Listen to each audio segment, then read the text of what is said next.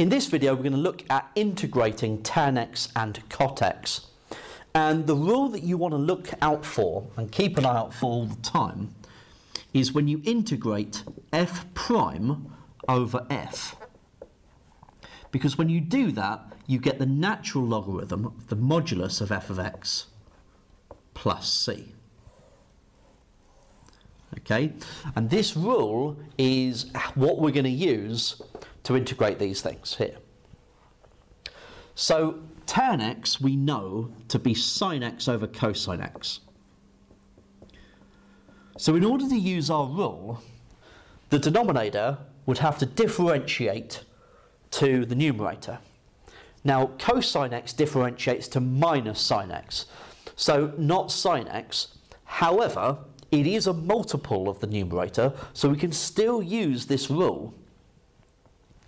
So because cosine x differentiates to minus sine x, we would have the negative, well, you could kind of think of it in either going straight to the answer, or you can think, well, I could multiply by minus 1 twice, and that won't change anything.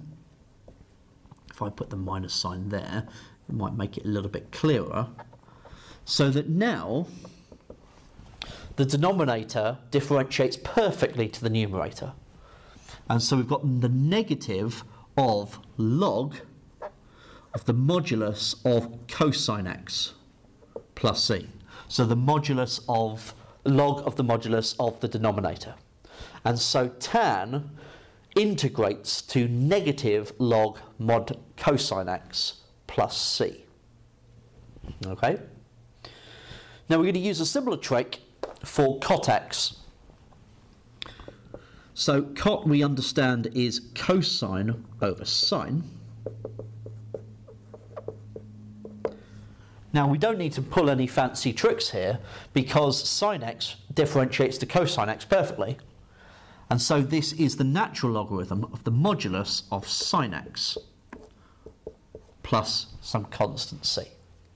And so that is where these integrals come from.